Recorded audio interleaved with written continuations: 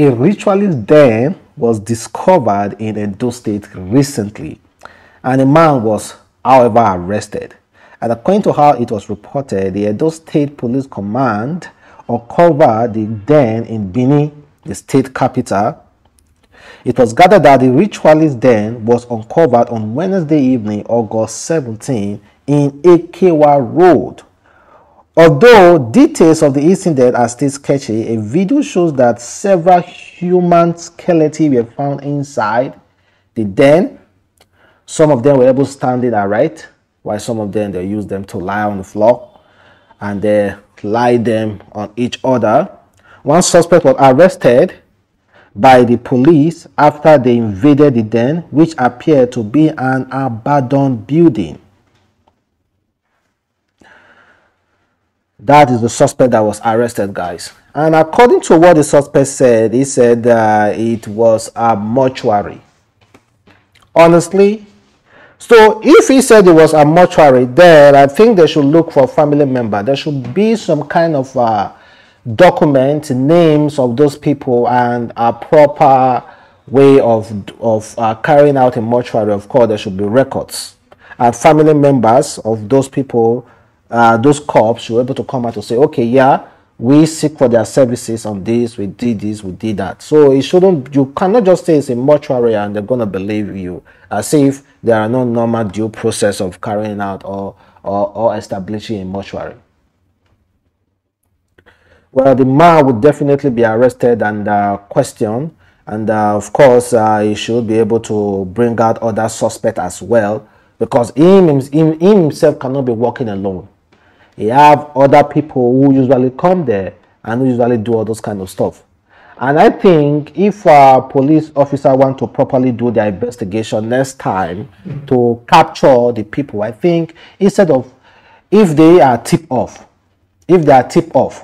by someone that, okay, this building is used for ritualism, in order to get everybody involved, they should just start doing investigation by going to the building, setting up a camp near the building, and just a camp like hidden near the building, and taking footages of people who will come to the house and go out, or who will come to, maybe like they can decide to do the investigation for 1 week or 2 weeks. You know, people will come to patronize, or what is that building all about?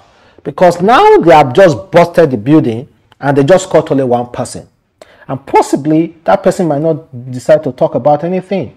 He might decide to lie, he might not decide to say, or he might decide to go down. But there are people who are boss and who know exactly how that thing came about, who need to be arrested. And even if this guy mentioned name, they might decide to deny. But with the investigation of police using pictures of showing how they came there, all those kind of things. So I think the police should start changing their tactics on how they invade houses, on how they just rush into all those places, because we cannot really get the truth out of it. They might have other branches somewhere, so you have to get everybody, get the head, so that when you cut off the head, the body will not be able to survive. But if you just cut off some part of the body like this guy, I do not think it is impossible for himself to be working alone. And I think it's just someone who safeguards the house, who is just kept there to just live there. It's not the real owner of that place. So I think the police officer should be able to do more. And you know, I'm happy. We have seen a lot of ritualists den, body parts and all the rest, but thank God this part of who have been caught, and they will keep continuing to uncover more. Check out this nasty story, guys. It's about two brothers who were arrested over attempt to murder the boy who beat up their sister in Delta State. According to DSP Bright said, this suspect on handcuff, Uche Owo and Idiri, were on their way to Pesu in Warri for planned murder of one boy who beat up their sister. Our men intercepted them and recovered one cut to size gun. Thankfully, the boy they planned to murder has escaped. Someone beat up your sister, you think that the best thing for you to do to that guy, to teach him a lesson, is to remove him from this world. But this is what the story they said, oh, they said. But I don't think that's actually true, though. If they do their investigation very well, they might discover that they were going for armed robbery or doing something courtesan. It's not, maybe that was just one of their story they just decided to establish just to cover up. At least say you want to do this to someone who beat your sister a little bit, you get lesser sentence than saying you are an armed robber or you are a cultist. No, you get lesser sentence. Ritualists Den was discovered in Edo State recently, and a man was, however, arrested. And according to how it was reported, the Edo State Police Command uncovered the den in Benin, the state capital. It was gathered that the Ritualists Den was uncovered on Wednesday evening, August 17, in Ekewa Road.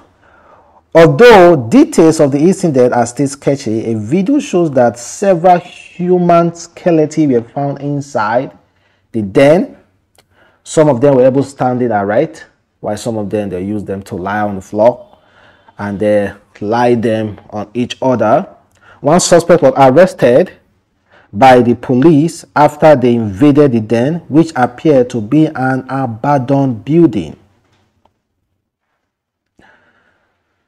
That is the suspect that was arrested, guys. And according to what the suspect said, he said it was a mortuary. Honestly, so if he said it was a mortuary, then I think they should look for a family member. There should be some kind of document, names of those people, and a proper way of carrying out a mortuary. Of course, there should be records. And family members of those people, those corpses, should be able to come out to say, okay, yeah, we seek for their services on this, we did this, we did that. So it shouldn't, you cannot just say it's a mortuary and they're going to believe you, as if there are no normal due process of carrying out or establishing a mortuary. Well, the man would definitely be arrested and questioned, and of course he should be able to bring out other suspects as well, because he himself cannot be working alone. He have other people who usually come there and who usually do all those kind of stuff. And I think if a police officer want to properly do their investigation next time to capture the people, I think instead of, if they are tipped off by someone that, okay, this building is used for ritualism, in order to get everybody involved, they should just start doing investigation by going to the building, setting up a camp near